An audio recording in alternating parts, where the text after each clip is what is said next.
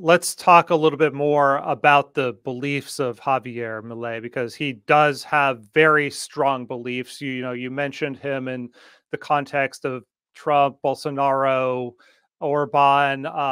There's a tendency to kind of like lump all these people together, which I think is a mistake and part of what we're going to disentangle a little bit here. I watched a 2019 TEDx talk that Milei gave, which was really an ode to capitalism. We're going to play a bit of that and then discuss Milei's intellectual framework a bit more. It'll be subtitled in Spanish, and for the audio-only podcast, I will overdub this in English. But here's Javier Milei at TEDx in 2019. Y esto es una charla de una historia de amor. Mi historia de amor con las ideas de la libertad. Y tiene 3 capítulos, porque en la medida que uno va estudiando y va profundizando en esto, el romance va surgiendo de distintas maneras. Lo primero que me enamoró del capitalismo y la libertad, básicamente fue que es una máquina de sacar gente de la pobreza, que es la máquina de la prosperidad, que es la máquina del bienestar. Pero claro, cuando uno avanza en esta idea, se encuentra con detractores que acusan al sistema de ser injusto. Entonces, el segundo momento del romance arranca cuando uno se empieza a poner a estudiar sobre, básicamente, si el sistema es justo o no. Y uno lo que descubre que no solo que es justo, sino que además es el único sistema que es justo. So that's the button-down, rational-sounding Milei, and he sounds very much like a libertarian economist there. We'll get to some of the spicier stuff soon, but Eduardo, as a fellow Argentine libertarian economist, what can you tell us about Milei's economic ideas? Well, at the beginning, he was an econometrist. So he believed in planned models, and just studying statistics, you can foresee what the future would be. So he was working for corporations, trying to give them some kind of sense of where the markets were going, but without a solid base of understanding, I don't know, Israel Kirchner or the good economists explaining Hayek that what is the dispersed knowledge in the economy. So he didn't have too much knowledge related to it. But once he started to study Mises, Hayek, Rothbard, in Argentina, Venegas Lynch, that he was the promoter of Austrian economics, so he, little by little, started to believe in the market processes, and he started to buy them. So it's true what he's saying in his TED Talk, what he's saying that he really learned how the markets operate, and also he started to realize how capitalism transformed the world in the last 2 or 3 centuries. So when he saw that, he saw the effects of the Industrial Revolution, and he started to realize that the type of life we live today are a consequence of changing ideas, and a little bit of John Locke, a little bit of Jefferson, a little bit of Benjamin Franklin, a little bit of John Adams, and Alexis de Tocqueville. I don't think he really read them in deep, but he got that feeling. And after that, Argentina, that has been a fascist and socialist country for several decades, suddenly he discovered that the idea that necessity creates rights, the idea of social justice, the idea that the wealth is fixed, and when you make money it's at the expense of somebody else, he started to discover that all those ideas are wrong. I don't know how deep his knowledge is related to these justice issues, but I really think that he has the proper sense of life. He became little by little a kind of individualist. He's still a little bit altruistic, a little bit mystic in some approaches, but the sense of life is individualistic. He's in favor of if you ask him how to interpret and defend property rights, or he can do it. If you ask him about your right to look for your own happiness, he knows how justify that. So I think that compared with some other politician, he's a strong leader, understanding some issues. His character is too strong for my pleasure. The way he speaks, he looks like Benito Mussolini, but still the way he approaches subjects is pretty good. The way that he's been portrayed here by the U.S. media is, I just pulled together a little montage of headlines. Argentinian far-right outsider Javier Milei posts shock win in primary election. In Argentina, a new Trump rises. Far-right populist Javier Milei is the biggest vote getter in Argentina's presidential primary. New York Times, far-right libertarian. So they did describe him as a libertarian, but a far-right libertarian wins Argentina's presidential primary.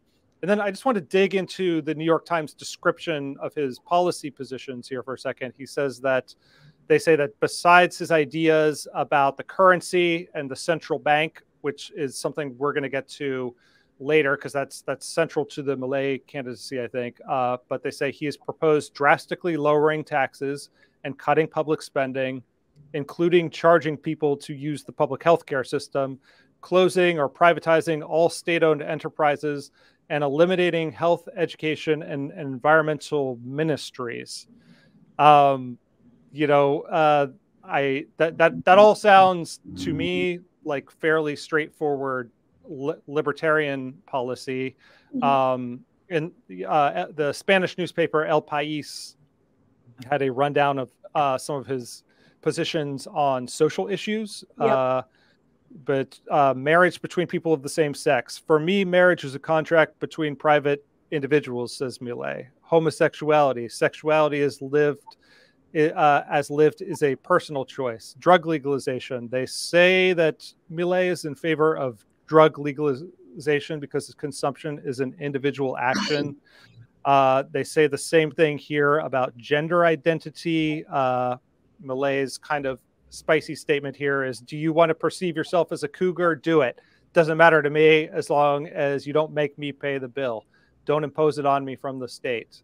Right. He wants to deregulate the legal arms market, which means allowing legal firearms ownership. He says he's not an advocate of the Argentine military dictatorship, although he is taking a look at what Bukele is doing in El Salvador that may or may not be of interest to him. I should also mention here that he supports a referendum to undo Argentina's recent abortion rights law. So he's anti-abortion. He's also trying to wage some of the same gender studies schools fights that are raging here in the U.S. And last thing here is he's expressed a natural alliance with figures like Trump and Brazil's Bolsonaro because he says he's on the side of anyone against communism and socialism. But I was saying earlier to Eduardo that I don't think it's particularly illuminating to say that Trump equals Bolsonaro equals Orban equals Milei, especially because Milei, while we may have some criticisms of him, does look different from the rest. But Gloria, what is your overall reaction to the kind of far-right characterization of Javier Milei? Well, I think, and I agree with Eduardo that it is important to understand Argentinian history in order to understand the massive ignorance that there is, especially in Latin America, of what the libertarian movement portrays. For example, myself, I was graduated from Universidad Francisco Marroquín, UFM. I did an internship at the Cato Institute. I've dedicated my life for the libertarian principles and to diffuse them not only in Latin America, but elsewhere in the world. And now I have people saying that I am not a libertarian because I don't want the state getting involved in issues like abortion, gay marriage, drug legalization, opening borders, not only to products, but also to people. They tell me that I have become a Marxist because of this. So if I can fall into the category of Marxist because the understanding of what libertarianism is in Latin America is so vague, of course you're going to have confusion all over the planet on what Javier Milei portrays, right? Personally, let's go every subject that you touch, because I think that if we start focusing on policies instead of focusing on individuals, we dismantle the populism that there is. I don't like analyzing politicians as dogmatic messiahs. I like analyzing policies to see how the policies are more or less libertarian. I think the more that we do that, the less fanaticism and dogmatism we're going to have. And I think we're in a world that highly needs that. For the Putins, the Bolsonaros, the Trumps, but also the Chavez, the Ortegas, the Evo Morales, the Lulas of the world. We have people going blindly after people, after leaders, instead of going very strict after policies. When Javier Milei says to you that gay marriage is something he doesn't believe because he doesn't believe that the state should regulate marriage, I say, well, then what's the proposal going to be? Is a straight marriage going to be something from the past? Is he going to take away the state in every marriage? I don't think so, right? But it's a really nice way of saying, I'm not going to touch the issue. So, advancing in sexual liberty and liberty to love whoever you want to love in Latin America, I think is a huge one. And also differentiating that from using the state to educate people and indoctrinate people in things that you don't want kids to be indoctrinated. That's why the state shouldn't get involved in education. Because if the state is Nazi, your kids are going to be Nazis. If the state is communist, etc. And if you go now to drugs, when he says, well, everybody is, allowed to consume whatever they want to consume, that's okay. But drugs are not only about consumption. It's also about who is producing them. And we know as a fact that the drug cartels from Colombia to FARC to Mexico, all the cartels have financed socialism of the 21st century, right? It is one of the pillars. And we as libertarians in the region have been saying for decades that unless Latin America legalizes, decriminalizes the production of these substances, we are not going to have transparent politics, because it's a super highway of financing all these leaders without any accountability, without any transparency. So when he says everybody can consume whatever the hell they want, he's also like retrieving himself as a libertarian into taking action in these issues, right? Now, when you go to Argentina, people are super concerned about inflation, about wages. So they tell you, you know what? I don't care about the gays. I don't care about the drugs. I just want my money to be a healthy money. I just want to do business in a healthy way. I want my savings to be, guaranteed. And I understand that, because Argentina has one of the worst inflations that you can have. And when the economy, it's pushing ahead, then of course that you're going to be okay. So that's where we need to ask ourselves, if Javier Milei comes to power, is he going to have a Congress that will support him into opening up to the markets? Because Argentina currently is one of the worst countries in the world in the index of economic freedom. So you need to maybe dollarize it, to open up to new currencies, including cryptocurrencies, which are big in Argentina, but they are illegal. There are two different prices of dollars in Argentina, the black market one and the one that the government uses. So even if in economy, we have to ask ourselves, what is he going to be capable of doing? Now, regarding abortion, it is true that nowadays Argentinians conservative Argentinians that support Javier Milei and other leaders like him have paid more than 30,000 abortions yearly with their taxes, since abortion was something that started to be a state introduced or managed in 2021 from the policy of 2020, December 2020, right?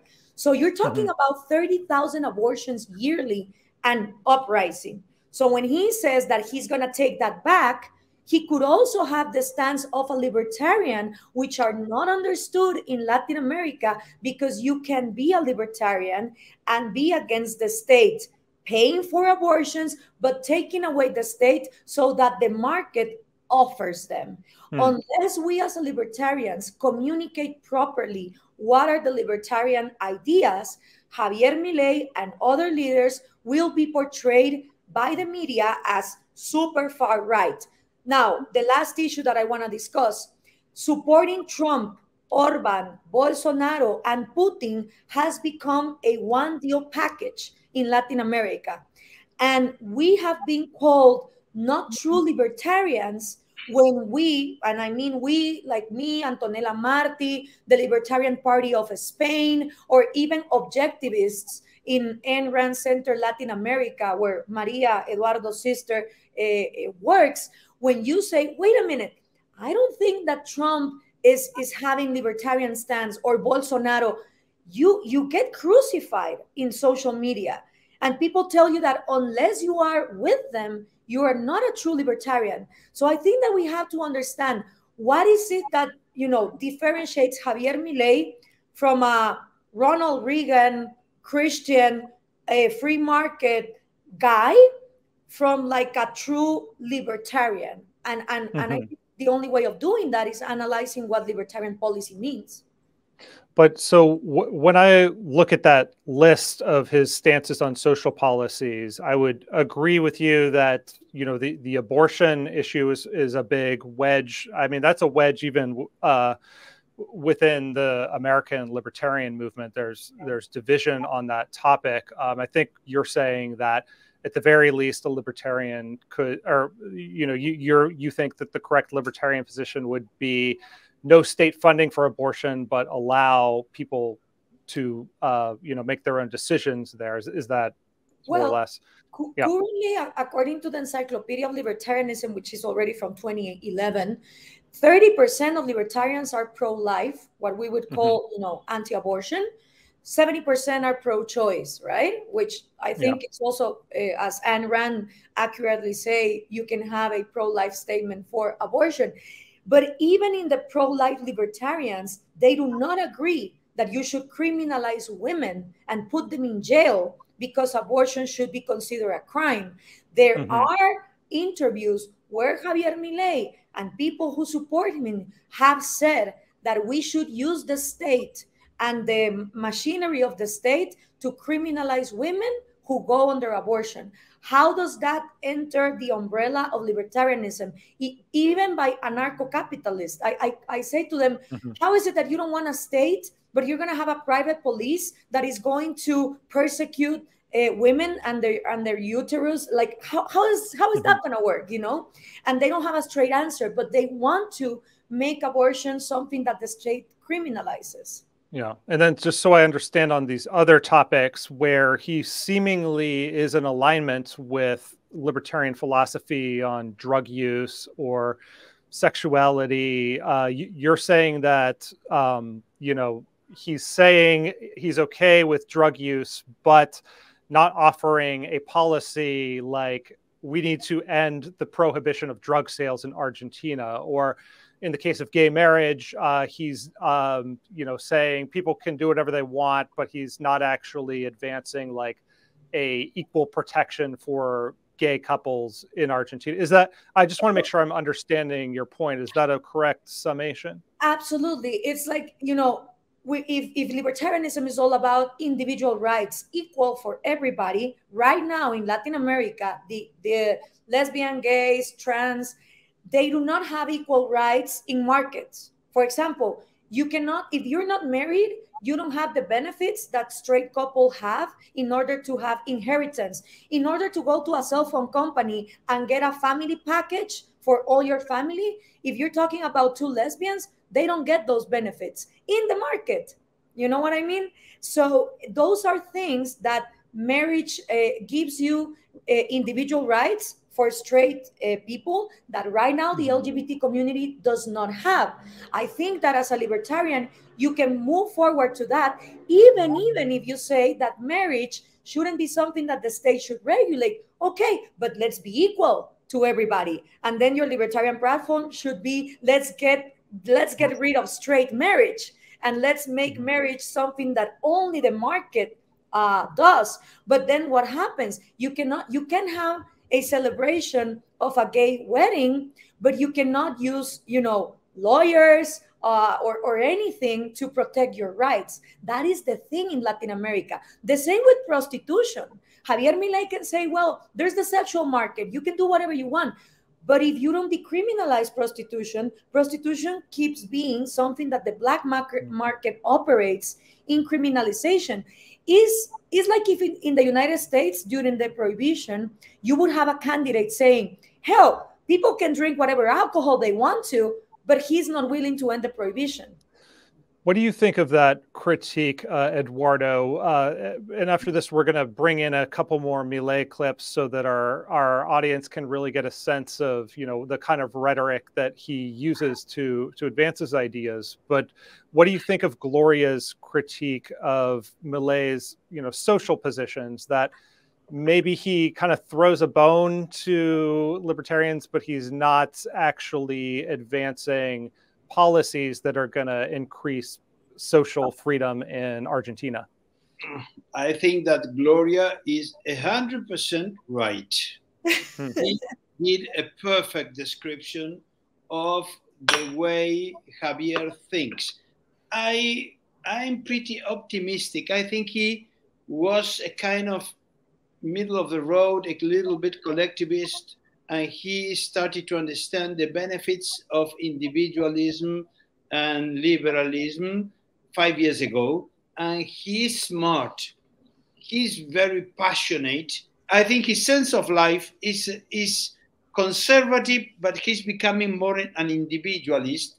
Regarding abortion, for example, his last declaration, his last speech says that, okay, I will not penalize abortion. I'm not in favor of that, but I want to stop financing abortions. And that would become a little bit very consistent with the libertarian ideas.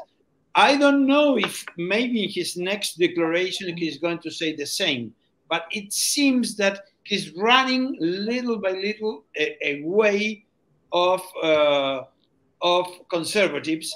But at the same time, I'm afraid that that can also happen with economic principles.